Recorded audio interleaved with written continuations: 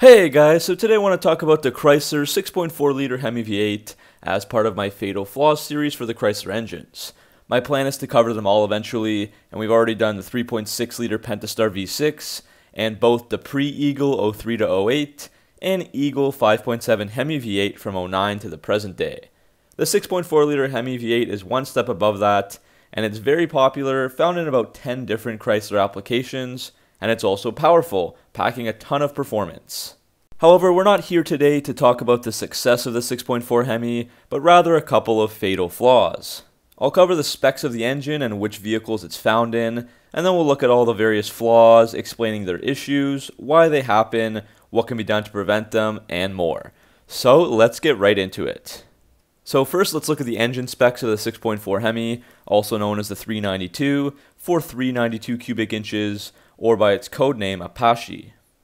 The engine was actually first shown off by Chrysler in 2005, and it was rated for 525 horsepower and 510 pound-feet of torque back then.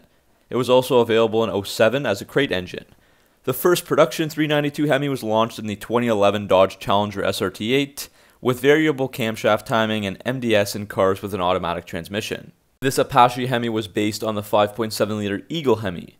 The 2012 Dodge Charger, Chrysler 300, and Jeep Grand Cherokee SRT8s followed suit by having the 392 as standard equipment the following year. From 2011 to 2014, the output was rated at 470 horsepower and 470 pound-feet of torque.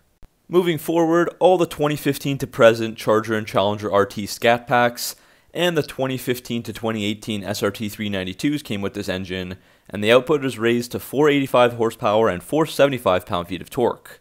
The engine is also available in the 2018 to present Dodge Durango SRT, the 2015 to present Chrysler 300 SRT that's overseas, the 2015 to present Jeep Grand Cherokee SRT, and the 2021 to present Jeep Wrangler Unlimited Rubicon 392. Various badging is found on these vehicles. Usually it's a 392 fender badge for North America and 6.4 liter Hemi around the world. It's also worth noting that starting in 2014, the Ram 2500 and 3500 trucks, along with Ram 3500, 4500, and 5500 cab chassis, offered a truck version of the 6.4 liter. This engine was revised and retuned for better fuel economy and power that was used for hauling and towing rather than all-out performance. These 6.4s have between 366 to 410 horsepower and 429 pound-feet of torque depending on the application.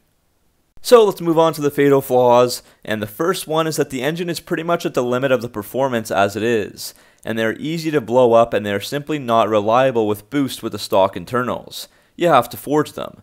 This is a fairly significant problem in my eyes, as the owners of these types of high-performance cars are often people that have a lot of money and like going fast, and they want to look for ways to upgrade their vehicles and achieve quicker and faster performance times. Going with forced induction systems is a very popular route, like a Roots-type supercharger, centrifugal blowers, or turbos. Unfortunately, the bottom end of the stock 392, specifically the rods and pistons, are just unable to withstand boost safely. It does have a forged steel crankshaft, but the real weak point are the hypereutectic pistons. It might be okay to run moderate boost, so 5 to 6 psi, and the general consensus is that at that pressure it's somewhat reliable, but there still are failures in blown engines, and the pistons of course can take out valves and potentially other costly parts within the engine. If you go above that psi, then the engine becomes a real ticking time bomb.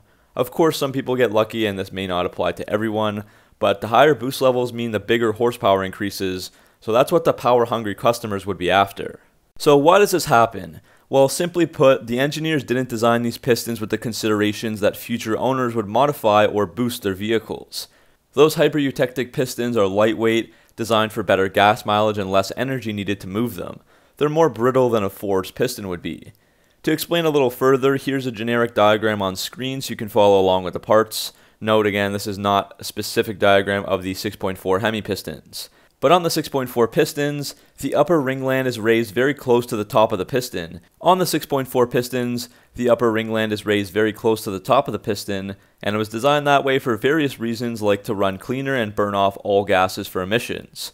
Because if the rings are higher, it makes the edges run at a higher temperature, again better for emissions without getting too technical. The rings are also really thin and have a very tight, close gap from the factory. When higher PSI boost levels are introduced, The heat increases the temperature in the cylinders, and the rings expand more than they are gapped for. They can't take this heat, but they also can't expand properly with the tighter gap. This then creates excess pressure, and the top of the piston becomes susceptible to breaking or cracking.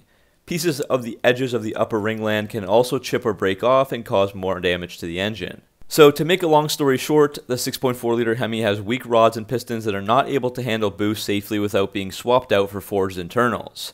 And if you do decide to boost a vehicle, you kind of do so at your own risk and have to be very careful. So the most reliable way to prevent this issue and be safer when adding boost, all other aspects aside, would be to use forged rods and pistons. Unfortunately, this can be a $3,000 or more cost when it's all said and done, and that's usually on top of the rest of your expensive engine project. So that's one reason why many people prefer to test the waters or take a chance instead of incurring this extra cost right away. And the other reason, of course, might be a lack of knowledge. One immediate visual difference with the forged pistons is that the ringlands are further down, and the forged pistons are stronger due to the denser material used and forging process. And they also have a higher level of heat resistance. And another possibility would be to regap the piston rings, but we're not going to get into that. So with that out of the way, the second major issue with the 6.4 liter Hemis is pretty much the same as found on the 5.7 liter Eagle Hemis from 2009 and up. And that would be the lifter and camshaft problem.